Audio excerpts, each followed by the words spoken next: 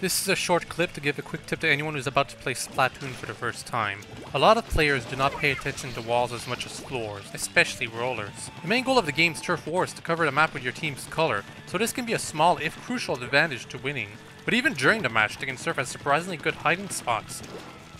Despite being in enemy territory here, I managed to outwit 3 players at once thanks to the Squid form's wall clean abilities. I almost got splatted on the way out, but luckily the player firing at me was a sniper who's not suited for close combat. Instead of immediately scrambling back to my side, however, I stick under this ledge to catch my pursuers from behind.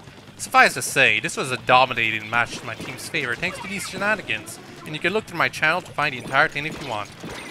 Splatoon can be pre-purchased on the Wii U right now and will be released May 28 in Japan and May 29 for the rest of the world.